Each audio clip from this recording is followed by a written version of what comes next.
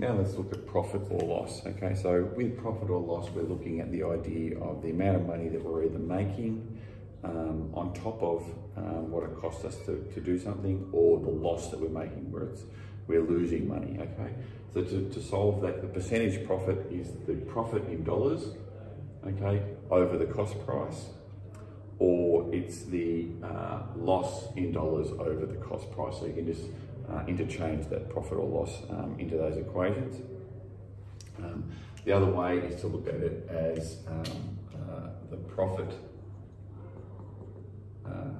in dollars over the selling price, okay, and then multiply by 100%.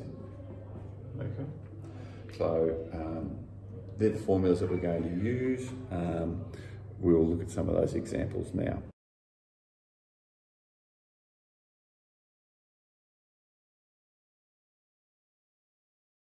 Okay, so in this example here, we've got a case of where someone's purchased something, okay, and then they've resold it. So they've purchased a wedding dress for $1,450 and then they've sold it for $900. So clearly they've made a loss, okay? So this is common if you're doing things like selling things on maybe Marketplace or eBay, where you might have paid a certain amount for that thing, you've used it, so it's gone from being a new product to a used product, and then you're reselling it to try and get some of your money back. And we just want to work out what's the level of loss in this, okay? So here we're looking at the loss equals the cost price, take away the selling price. Oops. Okay. So this equals 1450, take away 900. So the loss here is $550.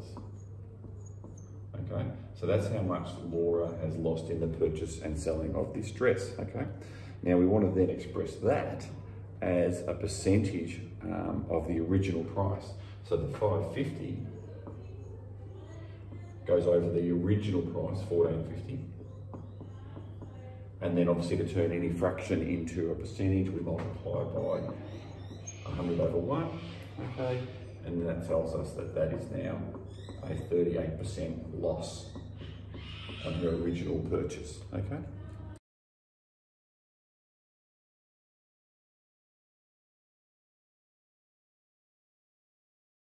Okay, so in this example here, we've got someone who's purchased something, in this case it's a tent for $125, and then they've resold it.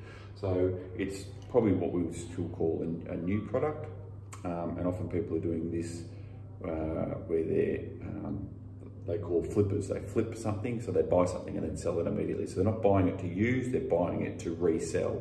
And so he's probably found this tent underpriced and he knows he can sell it for a profit margin, okay? So here we can see the profit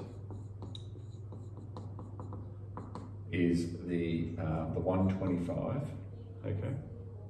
Sorry, the profit here would be the 139, take away the 125, okay? So it tells us that he made a profit of $14, okay? Now we want to find out what the profit amount is compared to his selling price, okay? So he sold it for 139.